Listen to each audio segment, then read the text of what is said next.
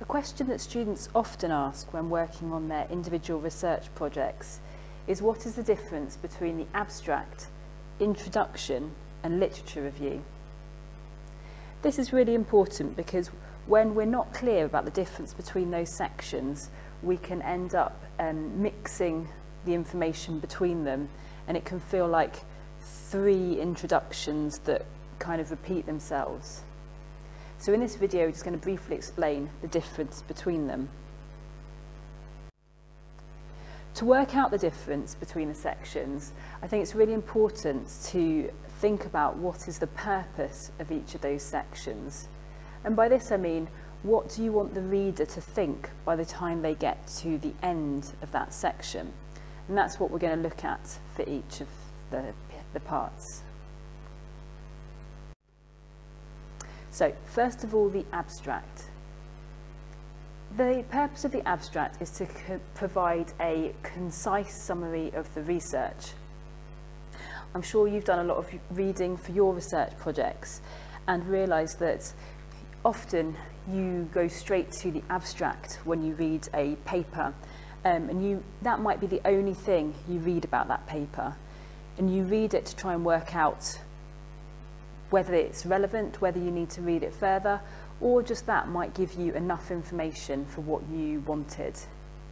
So it's a really important part of the report, and it has that function of the concise summary, which can be helpful to the researcher who's reading a large number of papers. Because it's a summary that should be able to be read by itself, it should be standalone, it's usually written last.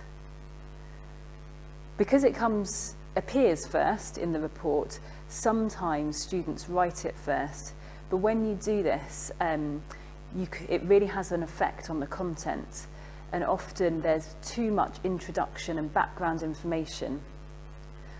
Although the abstract may have a sentence of background, actually its purpose is not to introduce the report, its purpose is to summarise the report, and therefore the background won't be any larger part of its summary than the results, the discussion and the conclusions and the method, which should also come across.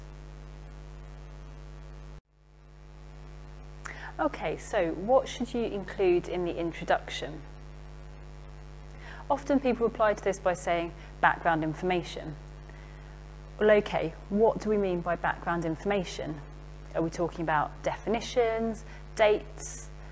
Often this can become a bit of an encyclopedia of lots of interesting facts and interesting information that we know about the topic, but there's no real direction to it. The introduction to a research report actually has a very specific purpose.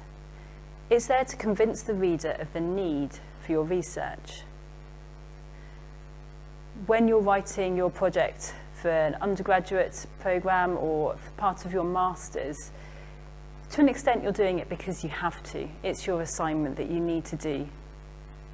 Your supervisor is also marking it because they have to. But if we think about this in the wider research community context, when you have journal papers, nobody has to read those papers, but they need to convince the reader of the interest in their research so that people will want to read it. Similarly, if you're applying for funding for some research, you would have to convince the other person of the need for your research. And that's what you're needing to do in your research project introduction. Why is your research needed? Normally, this will start off by being set in a real-world need. What is the importance of your topic? What is the problem that you're trying to solve? Some people have much more theoretical topics, and it's hard to find a real-world need. In this case, you need to explain what the interest is in your topic. Why is it so interesting? What is it that's so compelling that needs to be studied further? We can also think about the need in terms of research. So you might explain what is known, but also then explain what is the gap. So it's like you're building up a sense of a jigsaw puzzle. You're showing the real world need, the context that we do know, and then there's a gap. And then you fill that gap with your aims and objectives. So your research is meeting that need, filling that gap. You're that jigsaw piece that people have been looking for. And that leads to your aims and objectives. Normally, in the introduction, most time will be spent on the real-world need, and the research context and the gap might just be a couple of sentences, although the exact balance between those different sections will depend very much on your particular piece of research. The aims and objectives often comes here at the end of the introduction as the natural kind of flow out of the looking for a need and having this gap, but in some fields it comes at the end of the literature review, so it's worth checking. As well as this purpose to convince the reader, you're also helping them understand the context.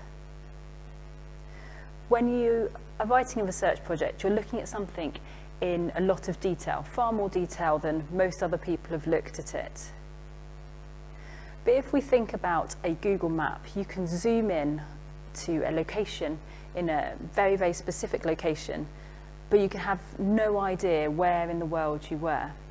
It's like that with your research. You can have become highly specialised, but somebody else coming into looking at it cannot be able to see how that fits into the bigger picture. What you need to do is, like a Google map that starts at the world view, start broad and then narrow down to the specifics that you want to look at. So convincing the reader of the need for your research and helping them to understand the context.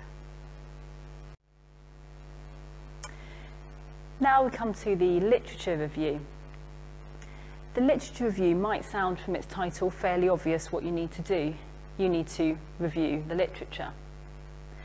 But what can happen here is that we have study 1 shows, study 2 shows, study 3 shows, study 4 shows, where the writer identifies other studies that are relevant and describes each one of them in turn.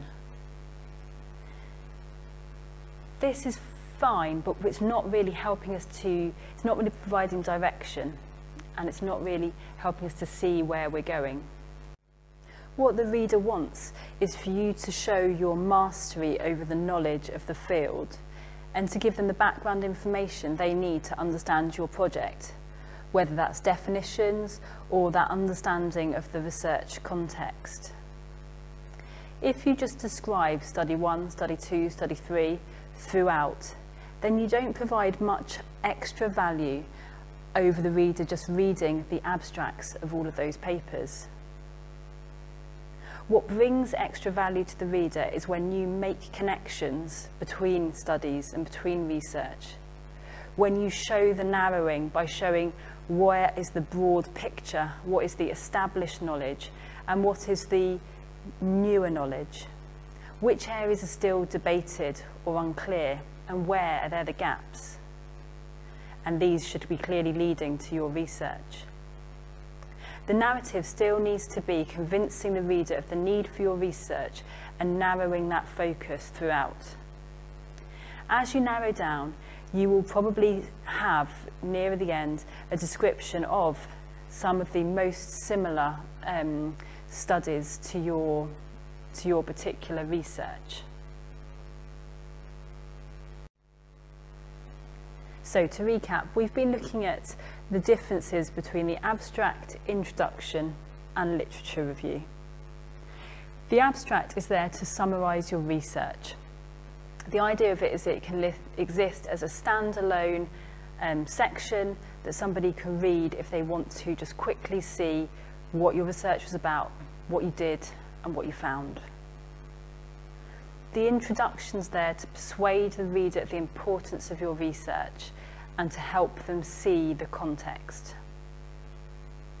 In the literature review, you should demonstrate your mastery of understanding the field. You should be giving the reader what they need to know to understand your project, helping them to identify what is already known in current research and what isn't, and therefore see the place for your research.